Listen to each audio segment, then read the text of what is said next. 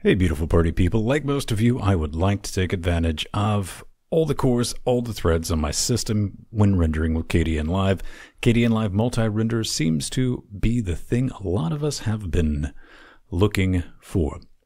It's a script that's going to spool up a couple of instances of FFmpeg, and I say we give it the Pepsi challenge with, let's do it with our most recent episode of Linux Gamecast Weekly. This is about 20-25 gigabytes of uncompressed audio and video stitched together into something moderately resembling a show. So for testing purposes, we're just going to put this out as an MP4, just standard, bog standard of what it would be, and kind of get an idea of how long this would take.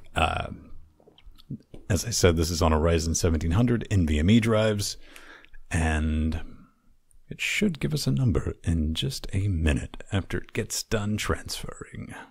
Okay, to export our hour-long audio video, bit of nightmare fuel there, we're looking at 42 minutes, 54 seconds.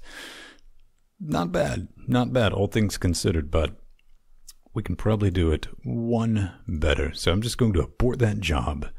We'll generate a script, put that in document script, we'll save this wherever you have saved the kdenlive render script or vice versa. I'm sure you can figure that out.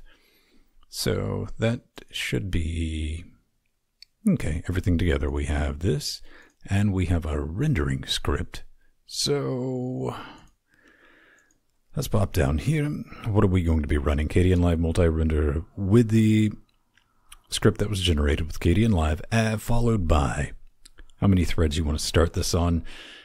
There is a bit of a warning. Even with 6 threads, it is going to be chewing up about 11 gigs of memory on this end, so you might want to plan accordingly.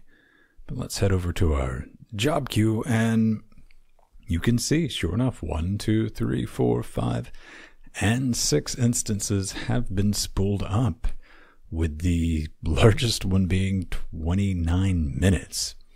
So let's take a peek at HTOP. There we go. Yeah, that's a lot better.